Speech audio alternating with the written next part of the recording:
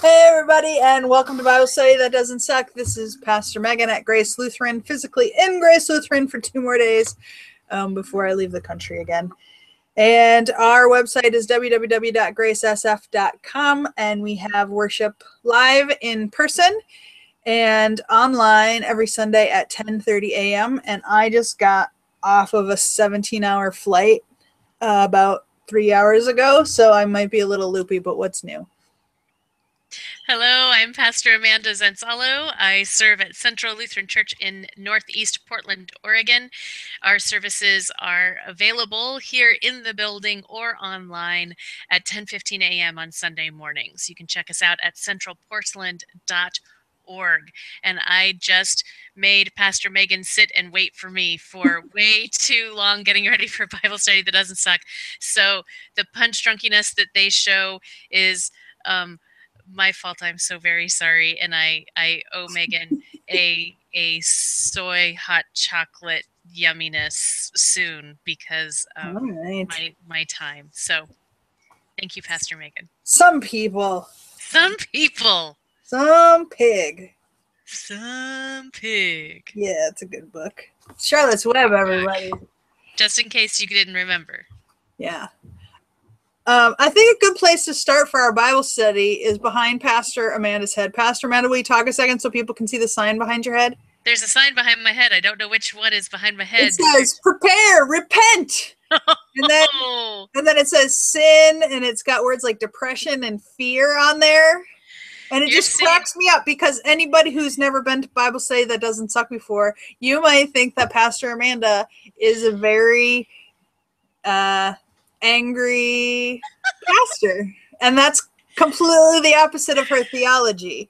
But the theme of this week's scripture text is that there are people who have ideas about rules that you're supposed to follow or traditions that they think are the ultimate tradition. And the truth of Christian tradition is that we have a history of diversity, but sometimes we have people who are in the majority, a mostly white male majority, who like to narrow our attention on what they think true tradition really is. And so if you've ever heard a list of rules of you need to believe this or you ain't a Christian, well, then this is the Sunday for Bible study that doesn't suck for you, because this is the Sunday of each reading reminding us that diversity is good and reminding us that the faithful community has always disagreed. They've always reinterpreted scripture based on their social location, so based on the time and the place where they lived. And they have always erred on the side of God loving us rather than God being mad. All those bits about God being mad were ancient ways of telling us that God loved us, because the us that was getting in trouble was never us. It was those people we're so mad at, and that means God's on our side because God's mad at them too. And so let's maybe start with the Nehemiah text, and I'll talk a little bit because I know Pastor Amanda loves Corinthians and I think it's boring. The Nehemiah text is a text that is written post-Babylonian captivity. It's written in a way that sounds like it's a historical reference to a particular church and things that they are talking about. And because the struggles that this church is going through sound oh so familiar, we think it's talking about a particular time and space. But Nehemiah is writing about symbols, and he's kind of talking about metaphors rather than a particular historical community. So that's an important thing to know just off the bat. But the reason that it sounds like it's probably a real place is because it's a time where they are leaving a very strong culture, the Babylonian culture. And despite all of the turmoil that they have been through, and the fact that they are now liberated from their oppressors, they're not spending their time going, oh, oppression was horrible, let's make sure we never oppress anyone ever again.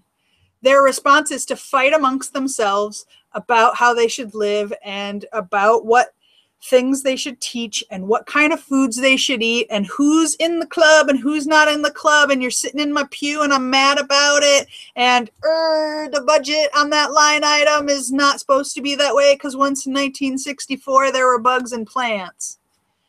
Oh, I don't think it said that. Wait a minute.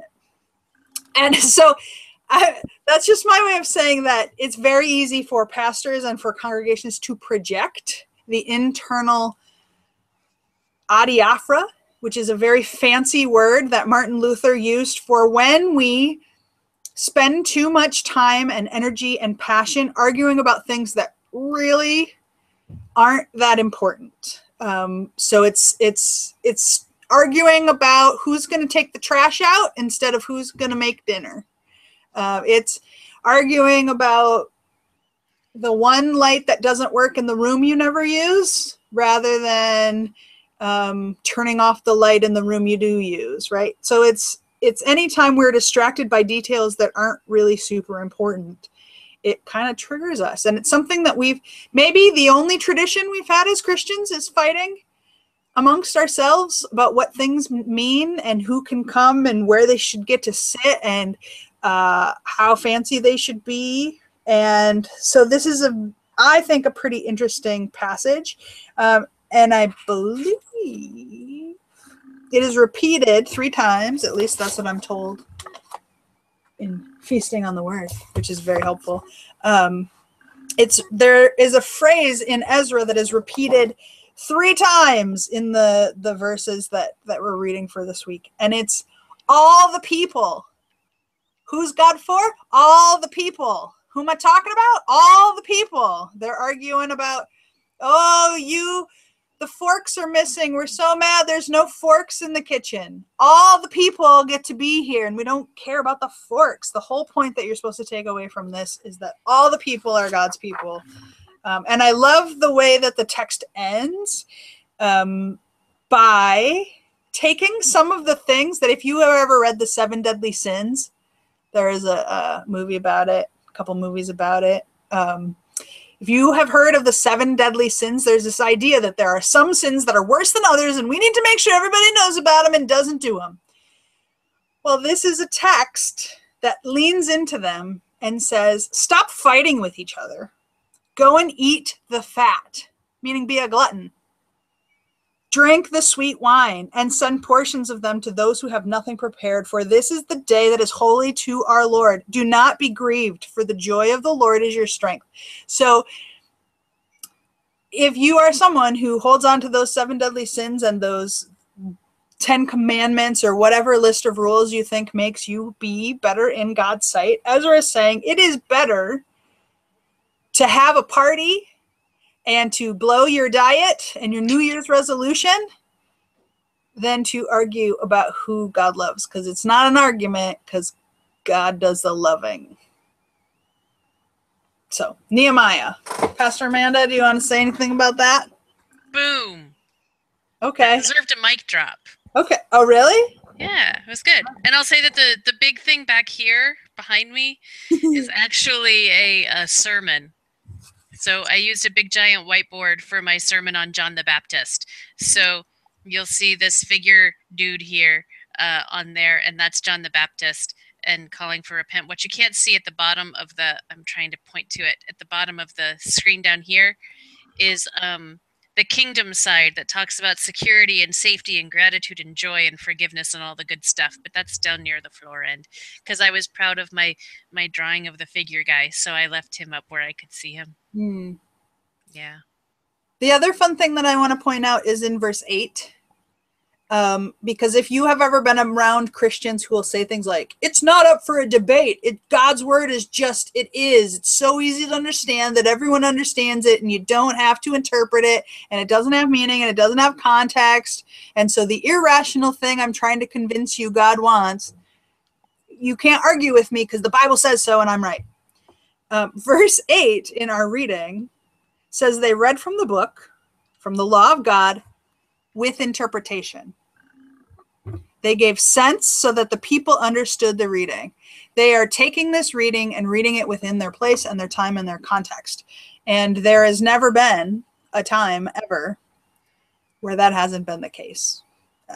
And so as Lutheran pastors, we don't believe in every single word written in the Bible being literally perfectly true. We believe in something called historical critical reading. And the idea is that all of these stories take place within a context, within a location, within a time.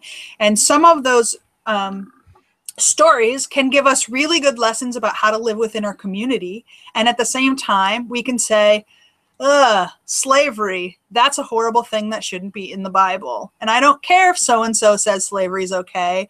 It's still wrong because it's not good for the community. And so we always are reading biblical texts with context. We've reread some of the understandings about divorce. We have reinterpreted some of the readings about women and how active they can be in the church. Or, as I was saying before, remember how I said sometimes tradition is just, let's just pick these pieces that I like, and those are going to be the ones that everybody has to follow, and we never did it any other way. Mostly by white men. Like, there's a million texts in scripture about women serving at all levels of God's kingdom. There's a million texts about slaves being let free throughout the scripture. So we have great texts, we have problematic texts, but what we have in this reading from Nehemiah is a reminder that there is no text that is read without interpretation. So, there. Nothing. Amanda's got nothing. You covered it. You covered it well. Like I said, I'm going to talk about Nehemiah, and then Pastor Amanda's going to talk about Corinthians, because I think it's boring. Because it's been so read over and over and over and over again. We're so diverse. Yeah, you're the arm, and I'm the elbow, and you're the cheekbone, and I'm the nostril. Ooh, we're all different parts.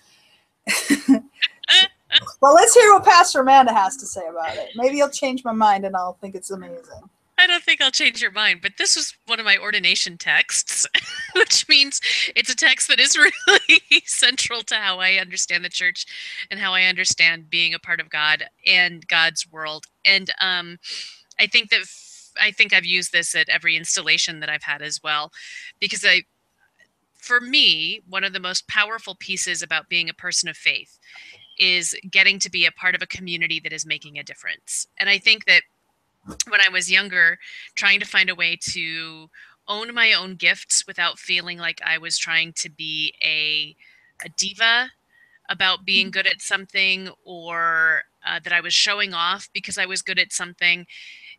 This kind of a text gives permission for us to own the gifts that God has given us and use them without it being about trying to make ourselves bigger and better and Yahoo, look at me. Woo-hoo! To be able to Facebook selfies. Facebook selfies. For the Lord.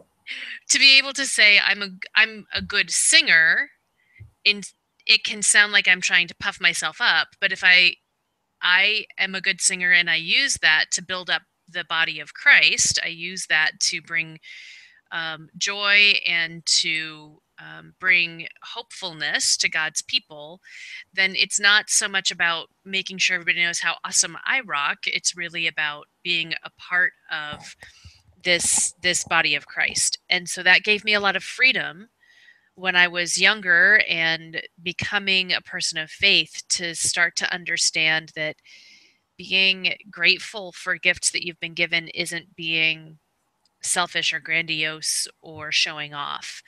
And this text, for folks who've been in the church for a long time, is very familiar. It's this everybody has something important to offer kind of a thing. For folks who aren't part of the church, this is a text that doesn't get quoted at people as often as some other texts do, so it's a little less familiar. Because if you're quoting texts at somebody, you typically don't choose the ones that are inclusive and celebrate diversity. So I've heard this text read to shame people into hosting more coffee hours because not enough people are helping. So like, every verse probably got some baggage in some sort of way. Every text has baggage somewhere along the line. I think what I particularly love about this text is this opportunity to understand that just the beautiful diversity. And that not everyone is good at the same things, and that's actually really beautiful. And what this text has done in my life has given me the ability to look and watch other people and see their gifts and skills, and instead of either feeling intimidated because I don't have those gifts and skills, or feeling competitive because I should try to be all things to all people, or any of those things, I'm able to look at their gifts and skills and say, wow, that is so awesome. The body of Christ is so cool. And I'm so glad that I don't have to do XYZ because I really stink at it. And that person is really awesome at it. I could never play the organ. I am not created to play the organ, and I am so grateful that God has created people to play the organ. I'm not a morning person. The only time I have ever been a morning person in my lifetime is when I had a brain injury. Like, seriously, it took a brain injury for me to be able to wake up easily in the morning. And that was part of how I knew I was recovering from my concussion, was because all of a sudden I was having a hard time waking up in the morning again. So I am so grateful for that diversity in the body that allows there to be some people who function really, really well at 6 a.m. and for me to be able to function really, really well at 1 a.m. because people need people to be supportive at all the hours of the day and night. People need people. People who get up at 6 a.m. for Pastor Amanda. So are the luckiest people in the world. I think I just, this passage is a really beautiful opportunity to find ways in your own life to appreciate who you are and to appreciate who other people are without it having to be a competition or a shame cycle or any of those kinds of things. Well, and it should be helpful to remember that when reading 1st and 2nd Corinthians, reading into why they needed this letter written to them can give you a great understanding about how church has always worked and probably always will work. Because this is a text that's written at a time when some women were being faithful, and so they chose to be celibate, and then as a result their husband would be the prostitutes, and that was a problem for the Christian church. And some people were gossiping way too much, and other people were eating all of the communion food before other people arrived because they wanted their fancy food and they didn't want to eat the food that the poor people would bring later when they got off work. And so this text is beautiful poetry because it helps us to aspire into a kind of loving kindness and symmetry with the world where we understand, like I'm imagining in The Lion King where Simba gets raised, and everything all comes together, right? And then we feel like the trees are breathing with us, and it's just amazing, right? When you feel like everything is all kind of in rhythm. And so this is a text that reminds us of those mountaintop moments where we feel like the world is an amazing, mystical, wonderful place. But the messier truth of it is, like any body image issues that we have in our own life, is how we live out this text, right? If you look in the mirror, if every day for your whole life you look in the mirror and you're like, damn, I look great, then you should seek therapy, because I don't know anyone that's actually true for. Everyone's always said at least, oh, my thighs, oh, my thing, oh, I got a gray hair, oh, a booger, right? There's always at least something. But if you actually look in the mirror every day and you say, damn, I look good, I'm happy about that. I think that's awesome. No, I mean, make it a goal. But if you've already had your one day previously where you didn't like what it was, then every day for the rest of your life you can do it, and there's nothing wrong with that.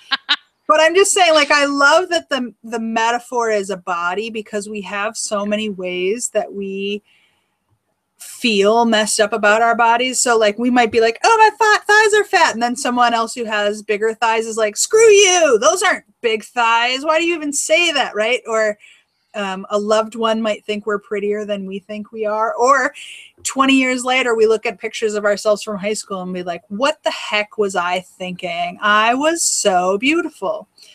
So our perspective changes, and the same is true.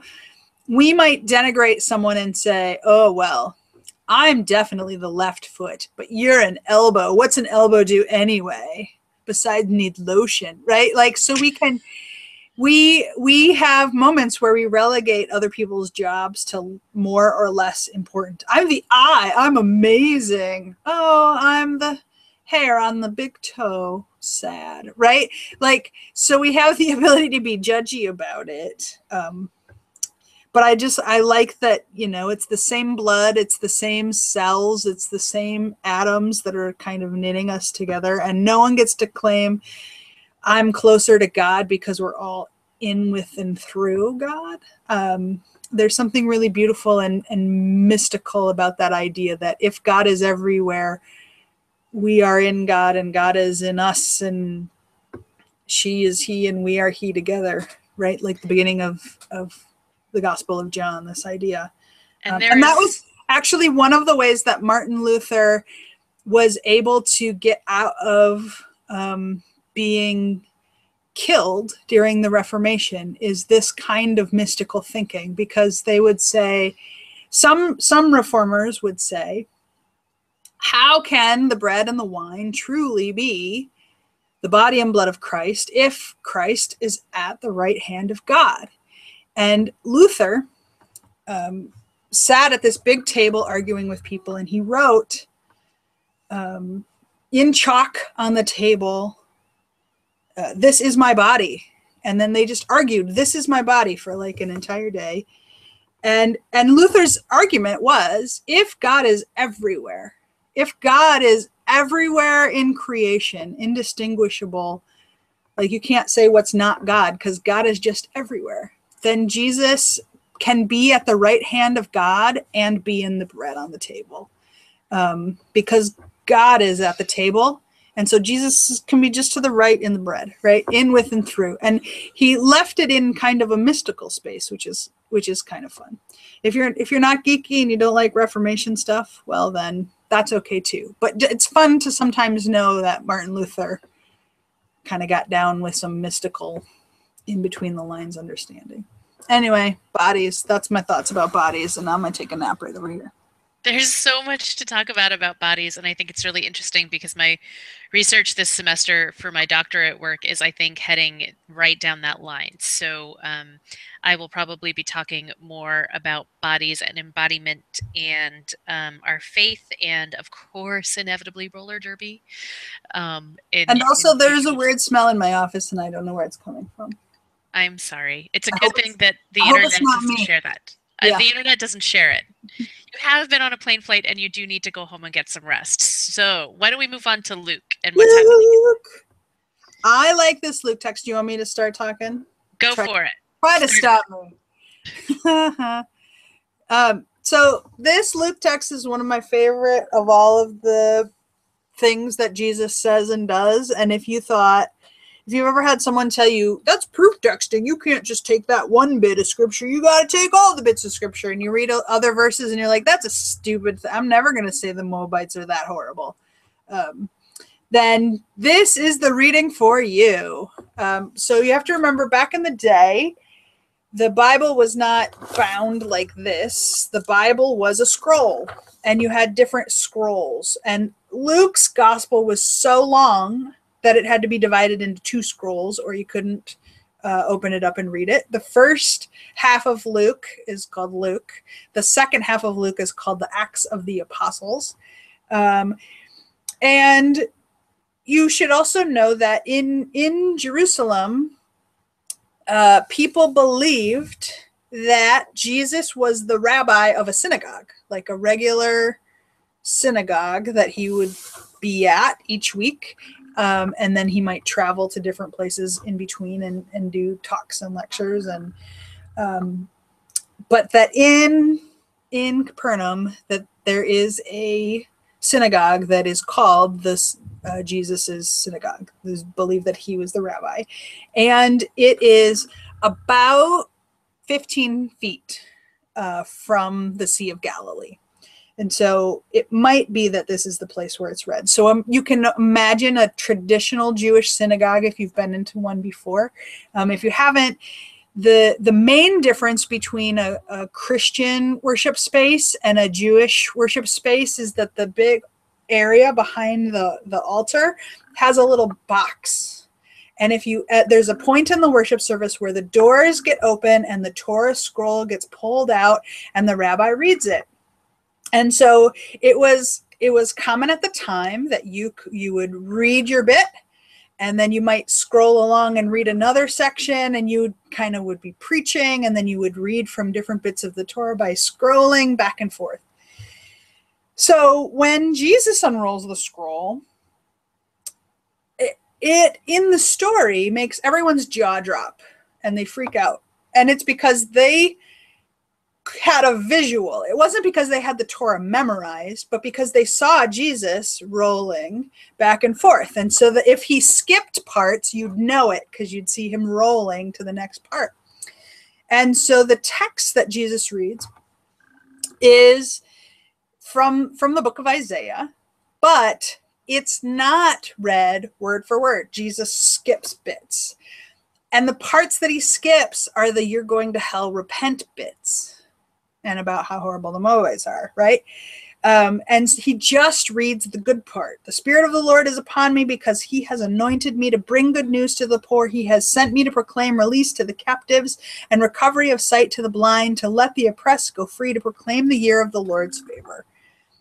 Many historians, when they date back to when the time period when they think that Jesus was alive, argue that Jesus is reading this text on the year of the Jubilee, and that is a time when if you own slaves, you set them free. If you bought someone's land that had been in their family forever, you give the land back to that family. If someone has a debt to you, the debt is erased. Some places observe that for a whole year. Some places observed it for 7 years. It depends kind of on the culture and the custom. So it's possible that Jesus is just doing a typical Sunday morning sermon on the year that they are celebrating, and this is his way of talking about the Jubilee and extending the Jubilee from the ways that people have contracts with each other on earth to the way God has covenant with everyone, and talking about God's love being a part of this Jubilee. So a Jubilee year of forgiveness without any mention of sin. And this is not the text that people are going to say turn or burn are ever going to read out loud to you, because they want, or their relationship with Jesus is one where Jesus does read the words about do these things or you're in big trouble. The other thing that is interesting about this text. I'll just jump in for a second and say that one of the interesting things happening this year that Pope Francis has done. Yeah, I was going to say that too. Go ahead. Is some of a form of a jubilee in the sense of welcoming back those who have been divorced and I believe have had abortions, correct? Yeah, it's called the Year of Mercy. So we have this Year of Mercy happening in the Roman Catholic Church. It's not like Jubilee regarding debts, but it's a way to welcome some folks back. It doesn't go to the kind of welcome that you experience in the Lutheran Church, but it is a very interesting choice by Pope Francis. Yeah, because for this year, there's a special door at St. Peter's Basilica, and if you walk through it, you get indulgences, something that the Reformation was fought over, that being kind of sucky. But you get kind of a get out of jail free card by walking through this special door on a special day. But I mean, I think it's great that there's a year of forgiving what was thought to be unforgivable. The difficulty of being a pope is that you are required, if you change your mind on something, like for example, once a pope declares that you can't wear condoms because you don't want to interrupt God's cycle of creation, then when something like the AIDS crisis happens, you can't change your mind based on context. And it leads to some really horrible, awful things being said out loud. And you can't trace those words back, because you can't say another pope was wrong, but you have to find a new way to say how God is doing a new thing. And so a year of mercy or a year of jubilee gives the impression that we can be kinder to people who are divorced. And in the Catholic Church, if you confessed to having an abortion in your life, you were never allowed to take communion for the rest of your life, because it was considered the worst sin in the entire Catholic Church. Their reasoning behind that is because it not only violates the commandment not to kill, but in their belief, it kills someone who's incapable of defending themselves. And so it's the lowest form that you could ever possibly do. There's obviously some political reasons why that has maintained a lot of importance in that church space. What's hard for me as a Lutheran is I think it's fantastic to have a year of mercy, but why would you only have a year of mercy? Why couldn't you have a lifetime of mercy, or receive communion at any time because Jesus gave it to you, and not the rules of the church? And that's just one of the differences between being a Lutheran and not being a Lutheran. Yep. That kind of ability to welcome all people no matter what they've done, and say that God loves you and names you and claims you, not in spite of all the crap you've done in your life, but holistically, that God names you and claims you, maybe even knowing you're going to be up to all that stuff. It's hard we don't know, but we think that it's not our place to figure it out. It's just our place to accept the gift that God has already given us. Luther, the way Martin Luther would talk about it is he would say, it's not possible for us to declare that there is a sin that Jesus can't forgive, because if we would be calling Jesus a liar. When Jesus says, I came to forgive you of all of your sins, if we say, except for, or unless you, if we add anything to the end of Jesus' I came to save you from your sins, Martin Luther believed that we called Jesus a liar, because Jesus declared that our sins are forgiven, then our sins are forgiven, and there's nothing we can do to change that, because God is God and we're not. And so it's just different ways of thinking about how the world works. And if you're interested in where some of that idea comes from, I think some of it centers from this space in Luke's gospel, where Jesus is being a radical, being a pretty big radical. And one thing that, stepping backward for just a moment, regarding abortion and that kind of piece, last semester I found out some really fascinating pieces about the role of that in the early church, in the first 300 years of the church, and some really fascinating information about kind of the origins of that and how it actually helped to beget the growth of the Christian church in the early centuries, and part of the reason why women would convert to Christianity, keeping in mind that women were possessions and husbands could demand that they have abortions. And infanticide and abortion were very common. If the owner decided, the husband would decide that either a female child was not desired or this next child coming was not desired, they could just either have the child exposed. So infanticide by exposure was commonly accepted and normal, and or they could just order an abortion. And so mortality rates of women were incredibly high, as well as mortality rates of female infants were incredibly high. And so the Christian church, the early Christian church, didn't allow abortion and didn't allow infanticide. And so it created a large conversion rate of women because they would live longer and their female children would live, and then they brought their families with them. And so it was a way of women having agency over their own bodies, that this was something that was given to them through being a part of the Christian faith. it is fascinating to me and is going to be a source of more research for me, I think, this semester or sometime in the next year or two, to look at how that has shifted and changed in our modern culture, that it went from being something that gave agency to women over their bodies and now is being used to remove agency over their own bodies from women, in the removal of choice when it comes to abortion and making it illegal. And so religion is an interesting thing, and that process is a very fascinating it's a very fascinating process. These things that were created within the Roman culture were very specifically in regard to and in relation to what was happening within the Roman culture. So if you're interested in learning more about that, keep an eye on my writing and blogs and things like that, because I'll probably be writing more about that in the months to come as I continue this research.